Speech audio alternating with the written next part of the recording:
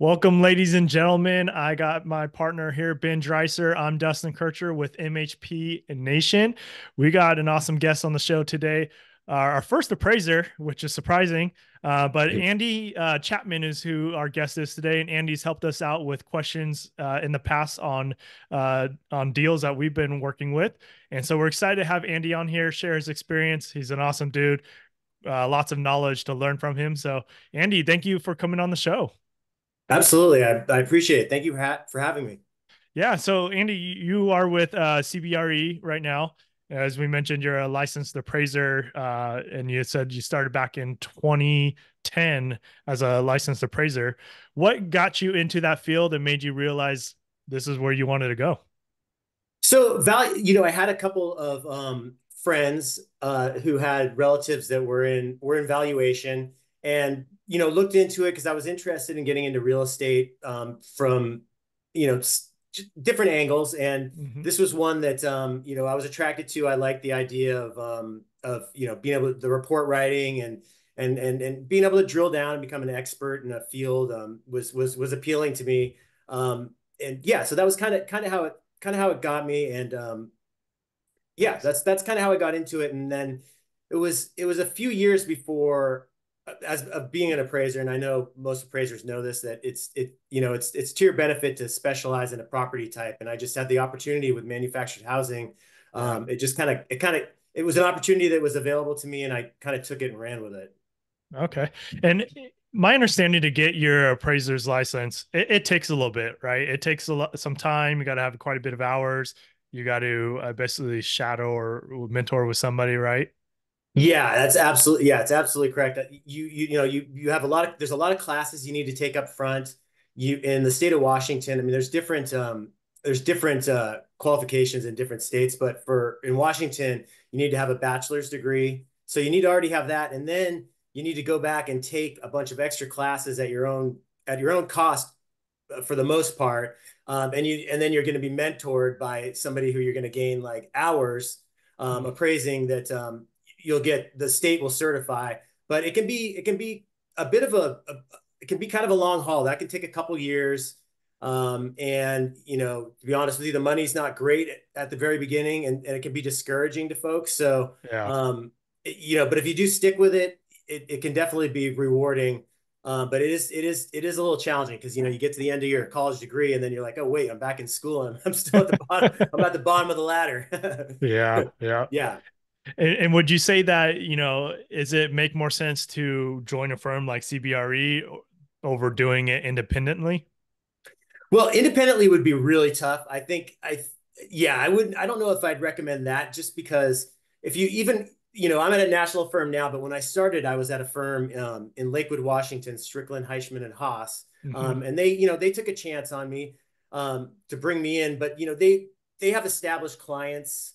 So there's Okay. a Yep. workflow already happening that you can you can become a part of. Um, and you'll take whatever they'll let you work on with them. And having experienced appraisers, guide you along the path. That is, absolutely the way to go. Yeah. Get somebody with their MAI designation that's willing to put in the time to spend with you, teach you the right way to do things. That kind of guidance is huge. I mean, there's so much that I learned in my first couple of years that I still, adhere to today. Nice.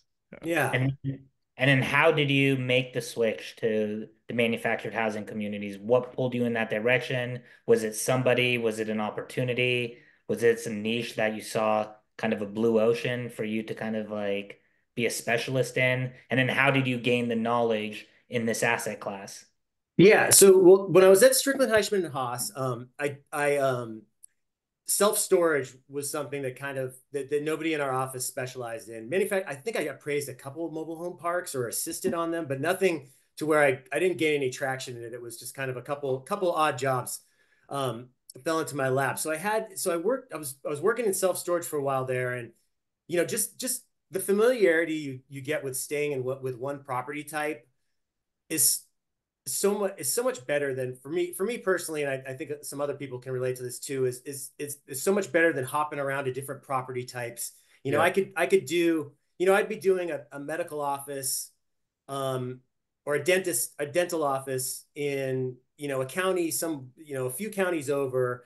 And, it's a decent job to work on, but am I ever going to use any of that information for anything else that I'm going to work on? Probably not. So you're just, you know, to, to specialize in something and to know that the information you're using is going to be, you're going to be able to use for more jobs in the future, or you're going to be Mm-hmm. able to, keep it pays forward, and and to do a better job on that, on those, it will reflect better on your reports.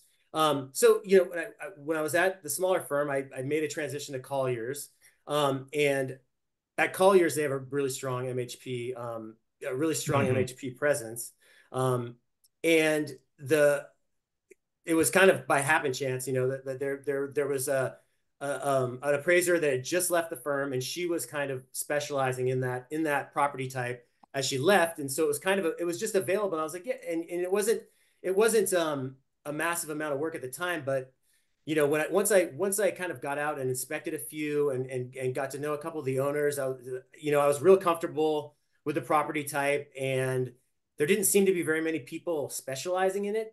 It was really in my state, it was kind of the firms that were doing MHC or RV park work, were just kind of, they weren't there wasn't a specialist in the state. So I kind of, there's actually a couple of specialists in other states that were coming into Washington. And that was one of the opportunities I saw. I was like, well, hey, there should be an expert in state, that's like living in Yeah. these areas, that understands them more than somebody coming from out of state in here. So that was kind of how I got a footing there, and getting to know the owners of the properties, developing relationships with the lenders who were experienced in this space, and wanted to continue lending, and were looking for somebody that could be their boots on the ground, and learn the market, on a more substantial level. Yeah. And are you, so you kind of mentioned, are you just focused in your state, or are you kind of going all over? And when you get your license, are you allowed to go to other states, or are you only to the states that you're licensed in? So you're only allowed to work in the states that you're licensed in. So I was initially only licensed in Washington, and then I expanded to Idaho and Alaska.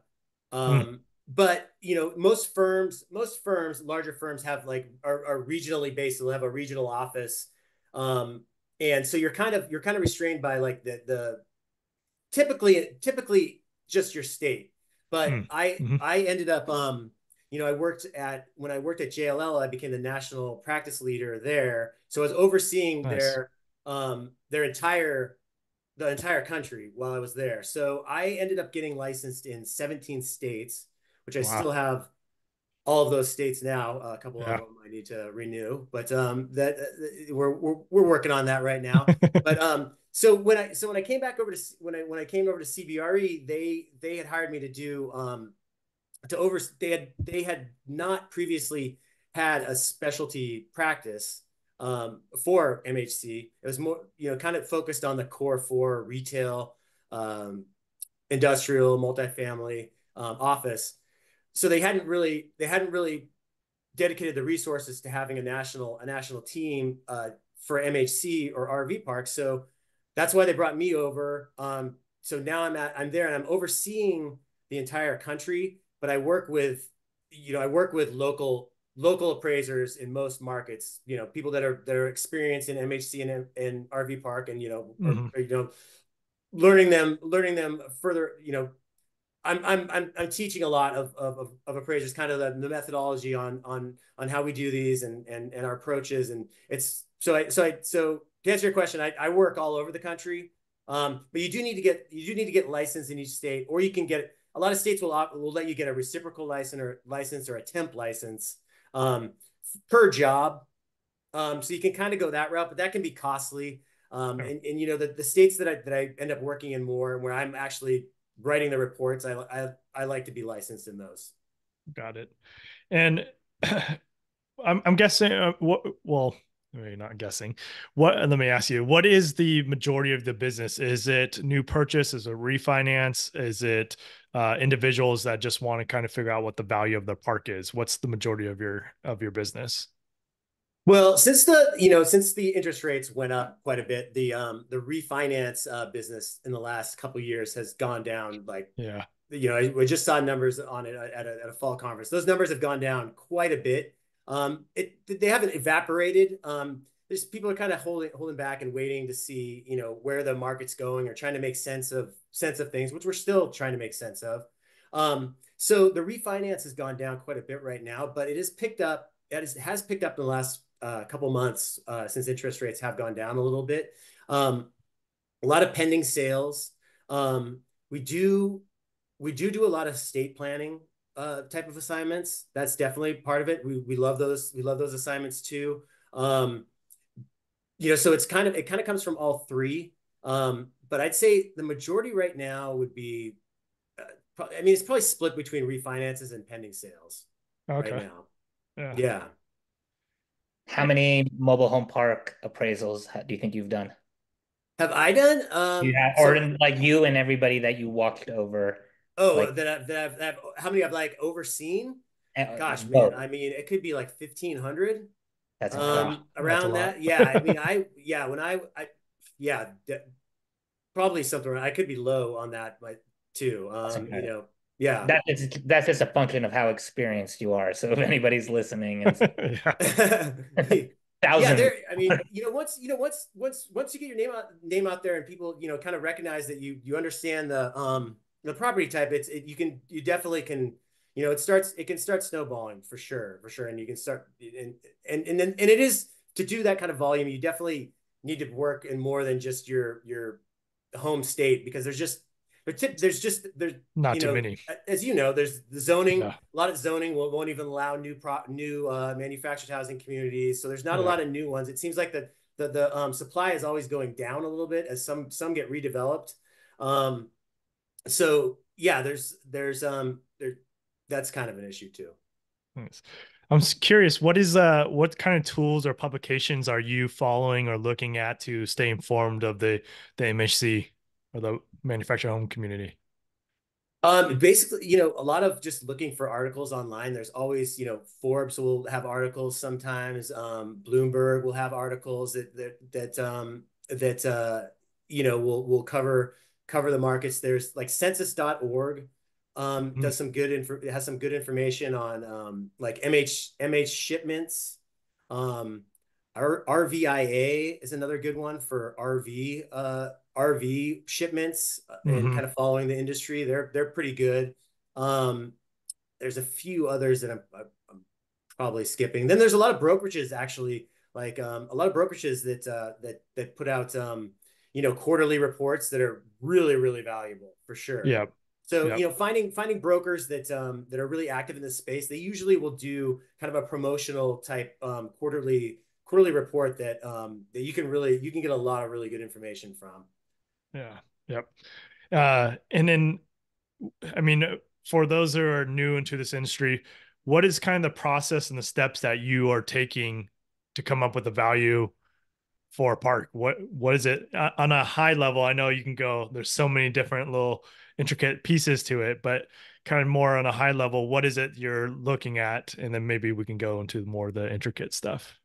Yeah, so I mean, the big thing for MHC is, what cap rate are you going to go with? And there's a lot of things that influence that. Some of the big ones that I think about when I'm choosing a cap rate are the size of the community. Well, first off, the location of the community.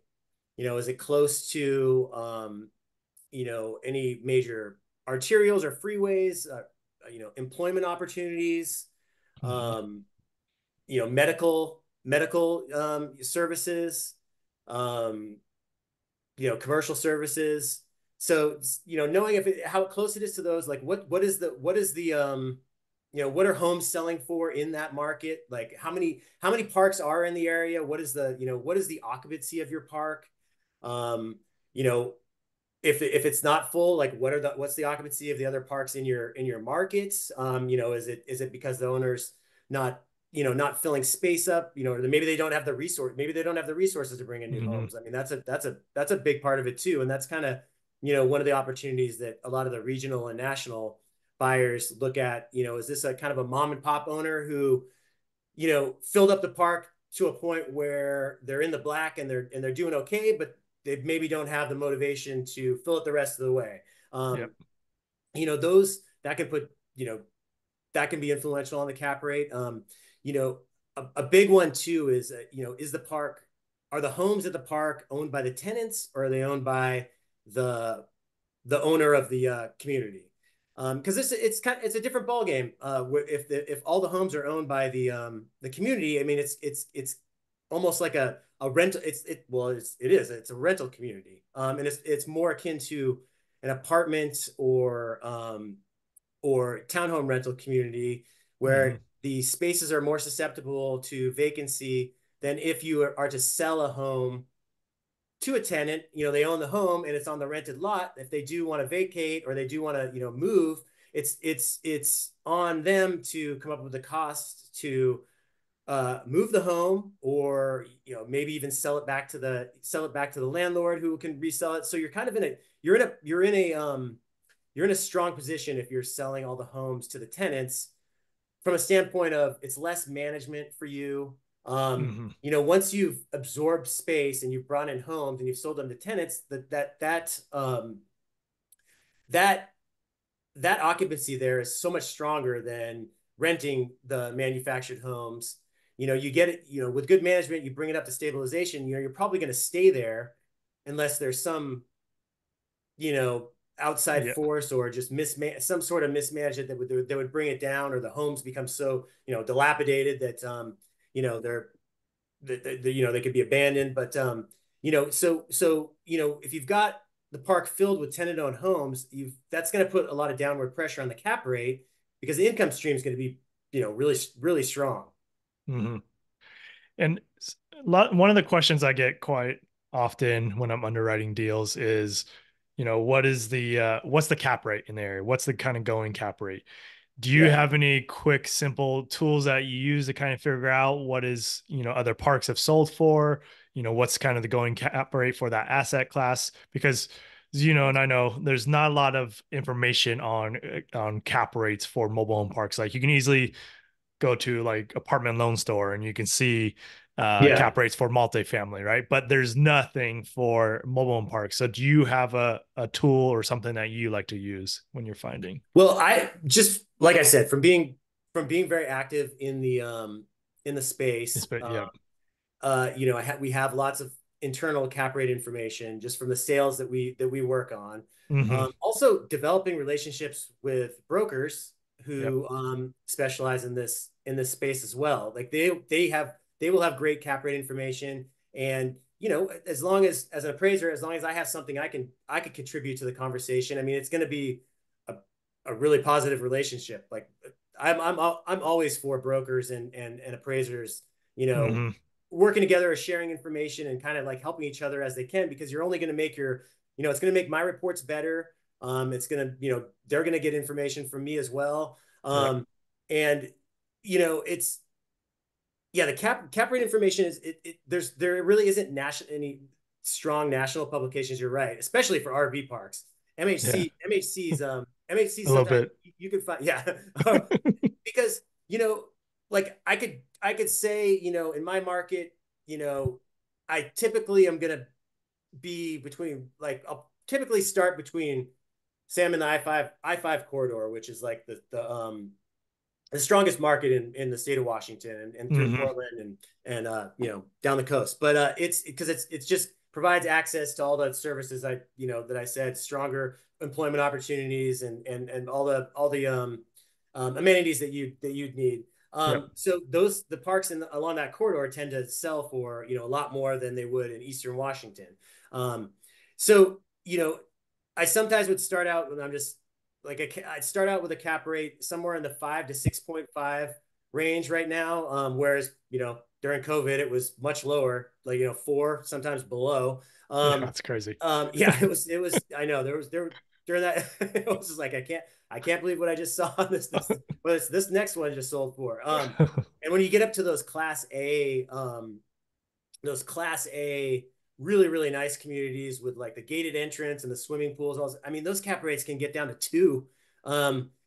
Just really really low. So I kind of start, with a baseline cap rate in a certain range, and then I kind of start looking at like then I start narrowing it down based on what are the newest sales that I've found. What are they telling me?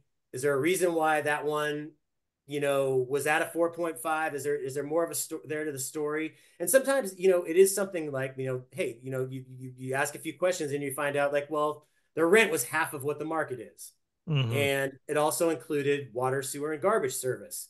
So a savvy, national, and you don't even have to be savvy to know this, but like a regional or national operator is going to look at that and say, well, the rent's half the market. I've got a lot of upside on the rent, but then on also shifting the responsibility of utilities to the Yep. tenants is going to really, really increase the value of this property. So they're willing to, pay more, push the cap rate down much lower, knowing that they're going to be able to, They gain over it. the Yep. course of several, rent increases and upgrading the property to justify these rent increases. There's a lot of upside. Yeah. Um, there was a chart in and I put this in some of my reports. It was in Bloomberg, I believe, that was showing the different sectors and how much value they gained over a 10-year period. And MHC was up over, I think it was around 425% over this Jeez. 10-year period, return Yeah. on investment. And it was, I think it was like 150% higher than multifamily. It was way higher than even self-storage. I Mm. mean, it was just because during this period, I mean, cap rates kept going down. And Yep. then, and as you increase rent and cap rates are going down, it just really made values explode for a while, and that's kind of flattened a little bit in the last couple of years. I wouldn't say in some markets the values have gone down a little bit, but for overall they've really the cap rate increases over the last couple of years, it feels like, have kind of been offset by the rent increases, and things have kind of flattened a little bit value wise on that. But values on some of these properties were getting pretty crazy. We're getting Yeah. pretty Oh, crazy yeah. too. I've seen a few. I was like, geez. Yeah, I mean, but it's yeah, California. I mean, we're in California. I know you're in Washington, yeah. so high Oh, I've price seen. Yeah, I've seen. states. California is one of the ones I'm licensed in. I've seen. Yeah. I've seen those sales. Yeah, Yeah. definitely. It's just it's a different ball game, a different plan of attack when they're buying at those cap rates, right? Because obviously Yeah, and your that's cost and of that money actually is is an more than that. yeah, and bringing up California, another thing, because that's one thing we're dealing with in Washington is just rent control in uh in California, and it's different in different counties and Hmm. stuff, and that kind of cools some of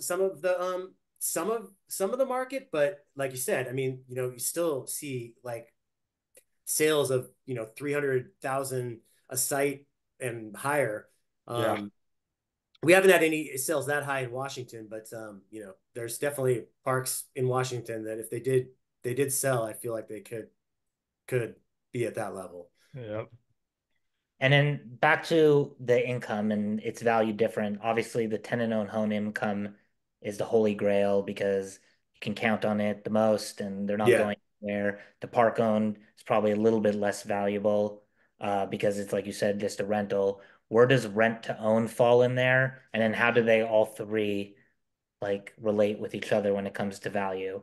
Like, are you now taking the park-owned home rent more in consideration with the appraisal? Is there a percentage that you have kind of locked in your mind? And then for the RTOs, kind of the same questions. How are you looking at that value for the rent to own homes?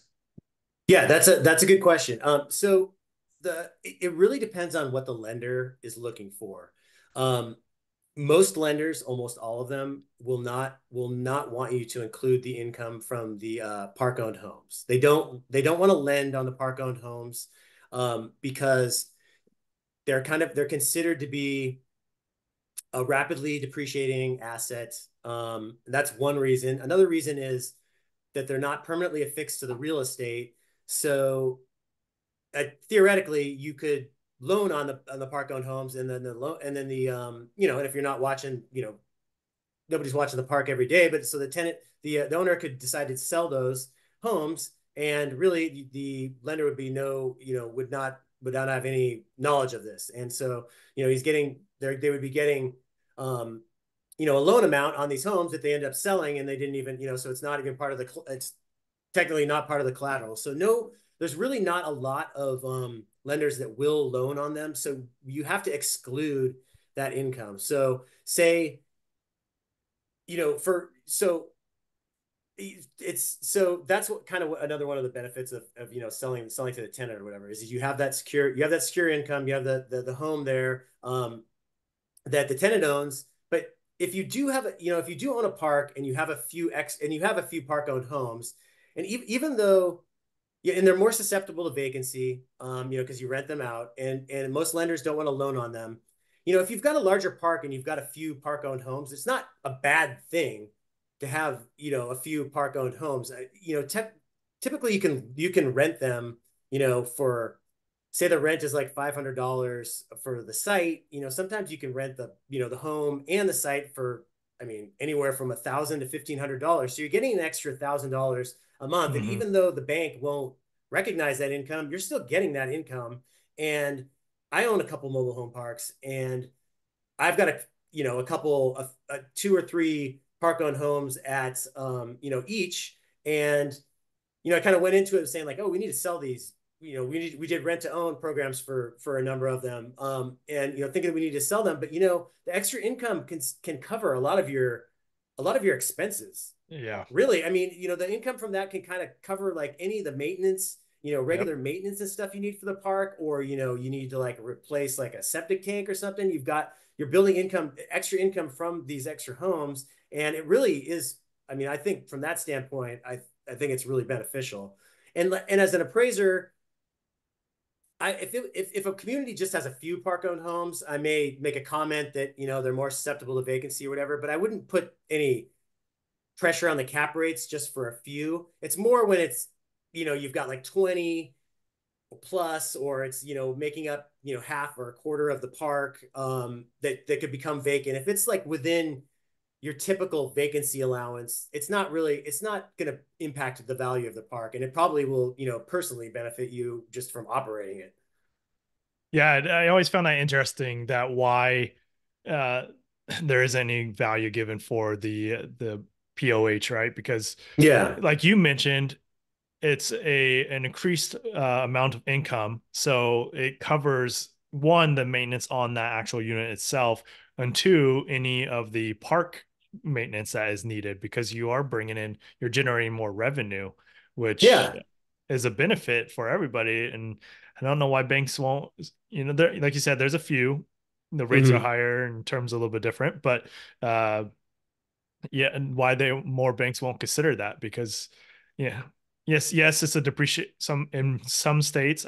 I mean, a lot of areas right now. Would you say though, if you own a mobile home, it's appreciating and you're able to sell it usually for more than what you pay for? Yeah, and that's also kind of a tricky thing in appraisals is you're right. I mean, especially during COVID, like 2020 to 2022, I Yep. could not believe some of the homes that were, I'd look, because I'd look, you're kind of looking to sometimes they're included in the sale price, and you're trying to figure out like, well, what value is attributed to the park owned homes included. Um, and some of them, you'll see some of these homes, and they're at the end of, in the Marshall and Swift valuation guide, I'll give like a typical life term for these manufactured homes, and a lot of them will be, well, you're beyond the Mm-hmm. typical term.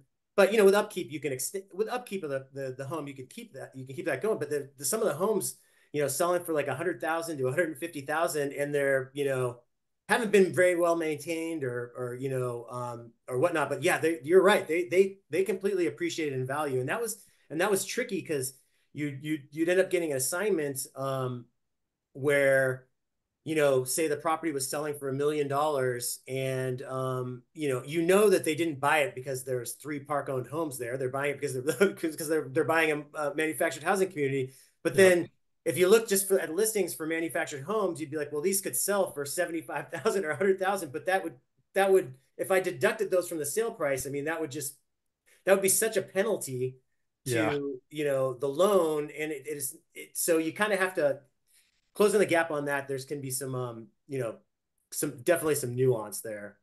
Yep.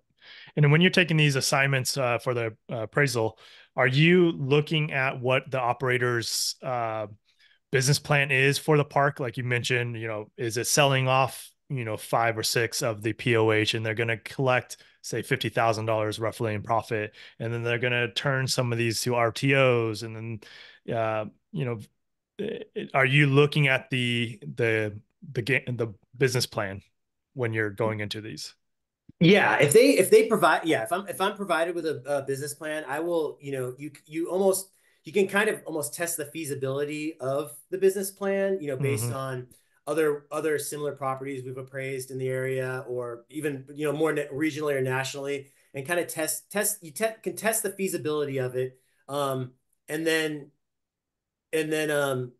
kind of make, make your value, kind of value, because we do a lot, we do a lot of properties that are proposed. Like I know I said before, there's not been a lot of MHCs, but there has been a lot of Hmm. RV park New proposed builds. RV parks across the country that we've worked on. And there's a lot of times, we'll get their business plan that they, when they're trying to get investors involved, and that'll be part of the appraisal process. Yeah. And that's great. And I mean, that's just invaluable information to give to anytime you can give more information to the appraiser. I don't want to say you want to guide them towards what but like if you have a business plan in mind and you're like, this is what we think the rents are, and you're like, these are the properties that we looked at for how we came up with our rent and blah blah blah, because you could end up, end up with an appraiser who does not work in manufactured housing very much, and and in that instance, you really want to give them as much information that you've been working on Hmm. at up front. And it's easier to do it that way than to get the appraisal and be like, how did they miss this, how did they miss this, like Yeah. then try to go through the bank, and then that's more of a battle that you can get in front of that too. So I would, getting an Yeah. appraiser as much information and just staying in communication with them too, is really key, because an appraiser, is typically working on, I know that there's kind of a mindset that the appraiser is they're probably just working on this assignment for me right now, but if you do the math, the appraisers have to work on many assignments, Yeah. at the same time to kind Yeah. of to make things work. So yeah, keeping in communication and just kind of checking in, and providing them with information, comps that you think are good. That's to your benefit. Yeah. Um, yeah, I never consider that. Some people will say that's trying to influence the appraisal process, but I never look at it that way either. I mean, I assume that an owner is going to want to try to influence the appraisal process to their benefit. So it's not. I mean, and it's not. I totally understand. So it's Yeah, not. and it opens up ideas. I mean, like you said, it's the more people, more information being shared, it helps everybody, right? So if you have an Yeah, operator that says, "Hey, look, they're looking at it this way," well, maybe that's a new perspective in the appraiser's eyes, like yourself. And I mean, you've probably seen it all, but for an appraiser just to say, not not all. I still see new things. "All right, that's funny." Uh, So yeah, I mean, I get that, and I think that's a valuable just presenting what as the operator what you're seeing for the vision for the park and how you're going to get there. I think that's super valuable. But Yeah, and most of the the most of the experience. I mean, the experienced regional and national buyers, they all have that, like, packet of information and tons. I'm usually presented with more information than I'd ever need, and I mean, I love that, and I love getting new sales information too. So I yeah, always appreciate that. yeah. So would you say you see as the kind of a common mistake for new operators in the MHC space, MHP space, when you're going to evaluate a park and you see that, what's the most common thing you see people missing if they're new to the business? I think one of the things that I would, you know, the values on these parks really shot up over like I said, over the chart that I was talking about in Bloomberg was 2010 to 2020, and even 2020 to up till the end of 2022, that just the Hmm. values were just shooting up on these things. So there's a lot of people that I think right now probably own parks that they were thinking like, cha-ching, cha-ching. Like I got it. And then they're actually to a degree they're hard. It's even hard to, get a footing in this space. I have people all the time come up to me. It's like, hey, let me know if there's a mobile home park I can buy. I'm thinking about investing in one. I was like, well, I mean, you're probably like down the list, you're pretty far down the list right now. But they're hard they're hard to acquire. I mean, it just even to find one that works. Um, Hmm.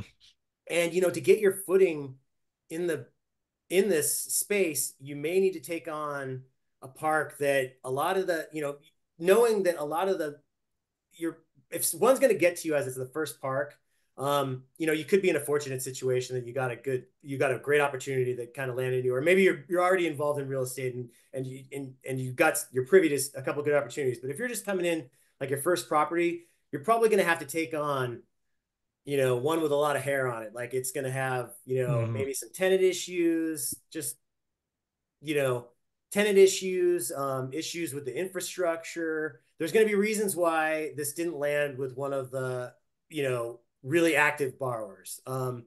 Because those folks, there's lots of pocket deals that happen in this space where Yep. they don't these properties a lot of times don't even make it to market. They'll just go to one of their preferred buyers and be like, hey, this is what we're planning on listing it for. What do you think?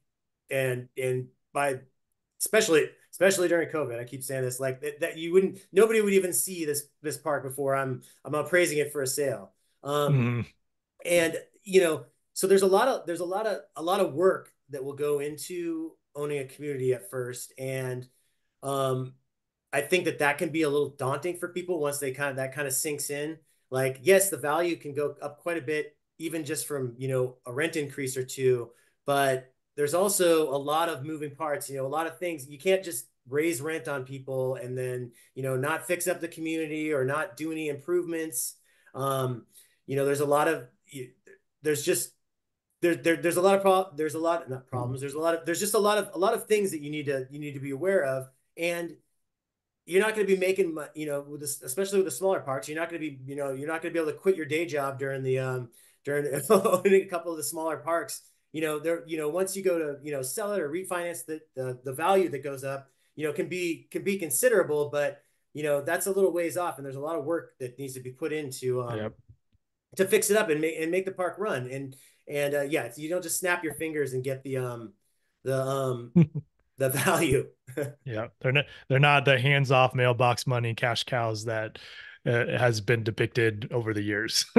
Yeah, exactly. Until you kind of are farther along and you acquire more and more, but it's a lot of it's still a lot of work. It doesn't just happen overnight. Yep. Um, How did you yeah. get into it? You said you own a few parks. When did that happen? When did you make the transition to being an owner? Are you operating it personally? How does that work?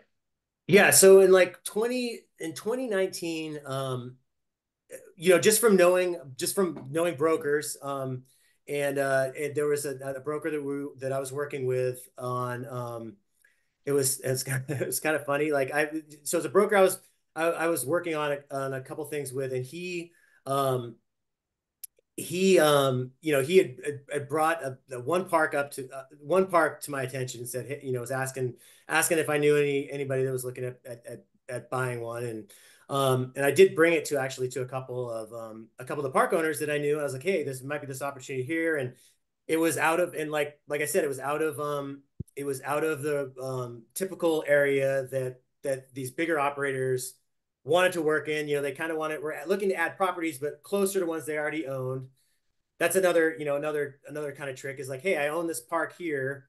It's like, yeah, this other 20 space park right in town makes sense because I got economy of scale. I can use the same management to run across. So this opportunity kind of presented itself, and then I own it with a business partner, and he's a physician, and he was, we were at a dinner party, and he's like, yeah, I've been listening to these mobile home park investing podcasts. And I was like, wow, I was like, hey, we should talk, because that's basically how it kind of snowballed. And then so he and I bought this one park in 2019, and then this has happened. I've seen this happen with other folks too. there's another park owner in town who's like, oh, you just closed on that park. Well, we'd sell our park too. And then we ended up acquiring that one. And we actually even had a couple of more opportunities beyond that in the same town. Hmm. And they didn't end up panning out, but it really kind of, once you've kind of developed a reputation to be able to close deals, or you can do it, like you know people may seek you out. So yeah, that's kind of Yeah. how that went. And I do still operate them. My partner and I do. We have like an on-site manager for both the parks, because they're like 4 hours drive across the mountains from us, so we can't be there every day. So we've got somebody over there that we can trust now. But that was another thing that was difficult, is finding management that we could trust, and be our eyes on the ground there, because we did try. There was a couple, there's just a couple trials and errors, with folks that didn't end Yeah. up working out, and it was definitely a process. I think we're in a good position now, but it was a challenge. And so we took the opportunity, knowing it wasn't, hey, I'd love to own another park right in town. That would be ideal. But this is the opportunity that we have, and like, let's see what we can do with it. Yeah. I think that's the most common issue people have, I think, in owning parks. And you probably hear the same thing, is just the management side of stuff, right? Just make sure you Yeah, have the right managers, because as we all know, the personnel in any business, really, like your personnel, your employees, can make or break your business. And so absolutely. you got to have the right people. Um, Switching gears a little bit into the RV park side, because our listeners are both in mobile park and RV park, and so are we. But Yeah. what's the difference now when you're looking at RV parks and praising those? What are the things you're looking at there? So RV parks, there's a lot of different trends happening in the RV park space now. I mean, you're getting a Hmm. lot of the glamping Yep. communities that are being developed. We've been doing a lot of proposed parks, with nicer high end, tiny homes, or tiny, like smaller cabins that are really modern, and really Hmm. slick looking. Um, there's it was really one of the crazier things during the COVID crisis, was when at the very beginning, like in my state, all the RV parks were like shut down for a little while. And I was I was kind of scared at first when that happened, thinking like, oh, well, our RV park's going to go the way of like Yeah. outdoor movie theaters, or drive-in movie theaters. Are they, it's kind of wondering, like, is this popular with Gen Z, or how this, to buy an RV? They're like, they can be like $100,000 and plus. Like, how do you get into that? How do you get into this? Like, what's going to happen with it? And Yep. it was really crazy how much they exploded in popularity through that COVID crisis. And it's dipped down definitely in the Yeah. last year or Yep. so, or whatever, the fervor. But they're still really popular. With Gen Z and millennials, like they're really, really popular. The renting RVs and going to different, hopping around to different properties. More folks are living in RV parks now. It's like it's a Hmm. viable alternative living. Sometimes it's the only affordable living option in an area. Um, really affordable. Yep. So there's a lots of, one trend we're seeing is parks transitioning from being either like an overnight park or a destination park to a full-on extended stay, full-time living community, like a manufactured housing community. Yep. And like I said, with the tenant-owned homes, or the park-owned homes, they're more susceptible to vacancy. Well, the RV parks are more susceptible to vacancy too, in the same way that, like, there's no barriers to exit. An RVer can be, you raise the monthly rent on them, and they'll be like, you know what, I'm just gonna drive out of here, and I'm gonna go down to another park. But in a lot of these markets, there's such demand that if somebody drives off, they can have somebody new in there, within the next few days. Yeah. So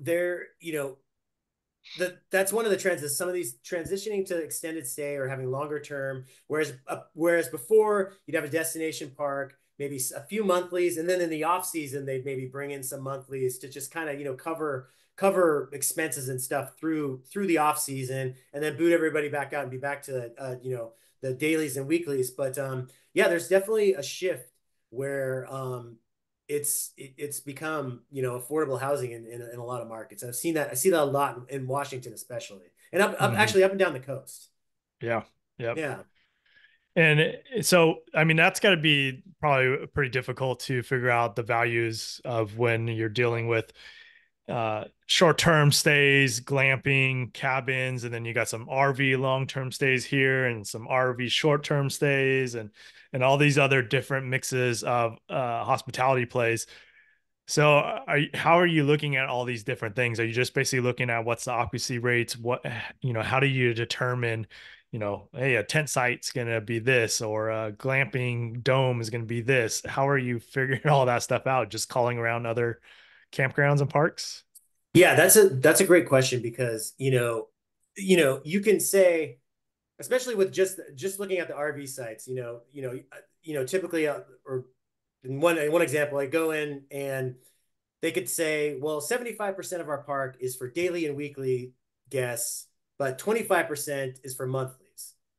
And typically I wouldn't go in and then try to divide the two and be like, well, 25% is for monthlies, so I'm gonna analyze that based on monthly people who rent monthly RVs, and the rest I'll analyze based on daily and weekly rates. The reason Hmm. why I wouldn't do that is because if I come in for an inspection of an RV park, the occupancy fluctuates so much, and the dynamic of the RV sites. I mean, it could be different by the time I leave. Like people could leave, people could leave, leave the site, leave the property, Yeah. check out. It's really that's kind of up to the owner about how they're owning it or how they're running it. So you'll typically want to pin down an average daily rate for the community, and you want to figure out the economic occupancy for the property, which is different than the physical occupancy. And an example I use in my reports would be if you have one site and you're renting it for $500 a month, but you could rent it for $50 a day. Physically it's 100% occupied for the month, but economically you could have made $1,500, 30 times 50. But you're renting it for 500, so the economic occupancy is 33%. Hmm. Um, and that can be really tricky. That you know nailing down the economic occupancy can be really tricky because you can't really, as an appraiser, call other RV park. If you call in other RV park owners, you're usually going to get to their front desk, and whoever's the manager of the front desk is not going to know. I can't explain to them in a quick enough phone call that I can get an answer that would be satisfactory. Yeah. Yeah, I can't be like, hey, what's your economic occupancy for the year? They're probably going to be like, Ah. no idea what you're talking about. Yeah. Click. I've been hung up on a lot. But the you kind of have to one way you can look at it is you just look at their effective gross income, like how much you know Potentially.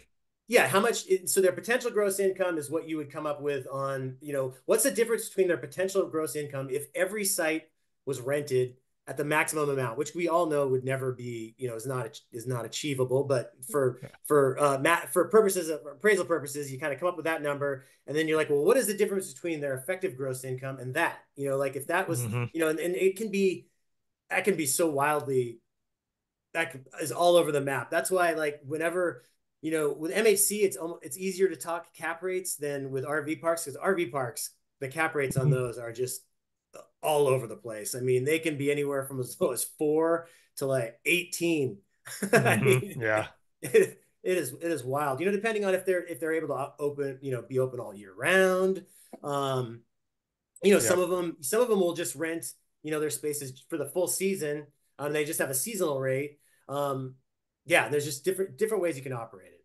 Yeah. Yep. So Andy, we're approaching about an hour here. Do appreciate your time.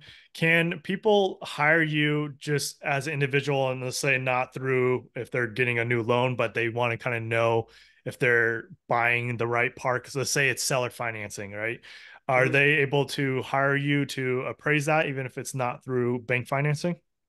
Yeah, absolutely. I do. Yes, I do that all the time. I've appraised properties between a buyer and a seller to come up with a sale price. Um, that both sides agreed to Hmm. this, and so I've had that. That's pretty satisfactory. That's satisfying to help come up with a sale price in Hmm. that regard. But also, I've had people, thinking about buying a park say, "Hey, can you look at this and tell me what you think?" And I've been hired for that type of work. Litigation work, I've done that. They can definitely, and I'm always available too if people want to call me and hey, maybe looking for some guidance, for a certain market. If there's information I'm able to share, I'm happy to share my insights or a couple sales and kind of and help. I'm always willing to do that when I'm busy like everybody, but I'm always willing to help for sure. Yeah, and we can contest to that because you've helped us answer questions and stuff. So we do appreciate that. So how can people get a hold Absolutely. of you and hire you if they need to? Well, it can be reached at Andrew.Chapman at CBRE.com. That's my email address. So you can always reach me there. I'm on LinkedIn, um, Andrew Chapman. I should pop up if you put CBRE in. Yeah, those are probably the best places to reach me, I think. Yeah. Perfect. And any other words of advice before dropping off here? I don't think so. I would yeah, not necessarily. I think this is still. I think manufactured housing may have like cooled off a little bit in the last couple of years, but I still think it's a hugely, I mean, obviously it's a very still a very attractive sector. I think there's kind of there's a lot of the people that were jumped in 2020 may have kind of cooled off. So there may be a lot of opportunities that out there right now where um, don't be afraid of some of the work that with some of these parks that may look like they've got too much work to do, too much work to turn around. But you know what? If you do, the value Yeah. is definitely there. And one last question.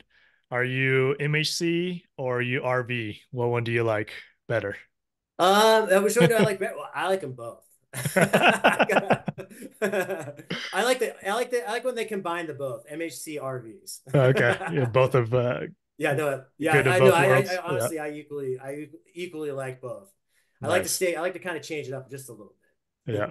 Very cool. Well, Andy, Yeah, thank you for your time and sharing your knowledge. And we appreciate what you've helped us with. And we look forward to working with you down the road. And thanks for coming on the show.